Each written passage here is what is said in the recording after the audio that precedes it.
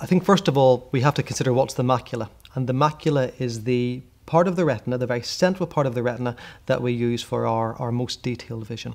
And as we get older, you can get a bit of a buildup of waste products in that macular area, and that's called dry age-related macular degeneration. Now, it causes very gradual vision loss over a number of years, affecting central vision. So it makes it difficult, for example, to read or to recognize somebody's faces. But the good news is it doesn't affect your peripheral vision, so you would never go completely blind from it. There is another type, though, which is called wet age-related macular degeneration. Now, the wet type is totally different in that it's caused by leaking blood vessels behind the retina.